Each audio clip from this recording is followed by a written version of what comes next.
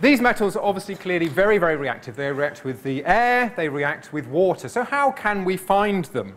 Well, we can find them in various minerals. This is the mineral where we get our sodium from. This is sodium chloride. Okay? And of course, we can find sodium chloride. Well, where do we find sodium chloride? Salt. And where do we find lots of salt? In the sea, yes. And this is a picture of me. I was lucky enough to be invited to give a lecture in Israel. So here I am not giving the lecture in Israel. I'm floating on the Dead Sea. But of course, it's very easy to float on the Dead Sea because it's so dense with all the salt water in there.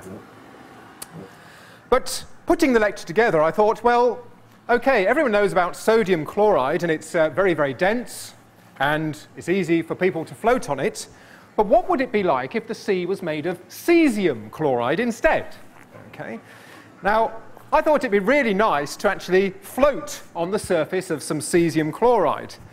And we were looking into getting a nice big tank full of caesium chloride for me to float on top of. But unfortunately, some American lawyers said that wasn't a good idea. And they stopped us, which is a bit of a shame, really. So instead, I'm going to show you something else. And this is a block of metal. This is solid metal. It really is. I mean, this weighs 8 kilos. And it's a block of magnesium. Magnesium sinks, not surprisingly, in water. It sinks in seawater. Okay? It would sink in the Dead Sea. It's quite dense. But if the sea was made of caesium chloride instead of sodium chloride, we'll see how long it takes to sink in the caesium chloride. So here I'm going to drop it in. I'm going to release it now. And you watch how long it takes to get to the bottom. It doesn't. It floats. Okay, so this is an 8-kilo block, solid block of metal, floating on caesium salt dissolved in water.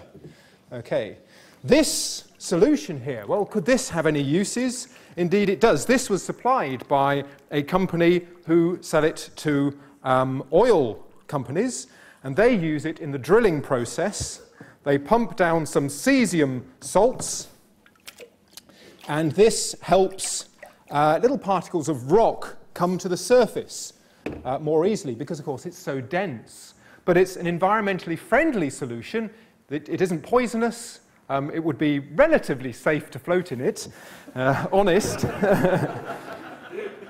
But, yep, so there we are. Even this has a use, which is fantastic. So, how do we get our caesium, then? This also comes as a mineral. And I have some caesium mineral here. This is pollucite. This is the mineral containing caesium.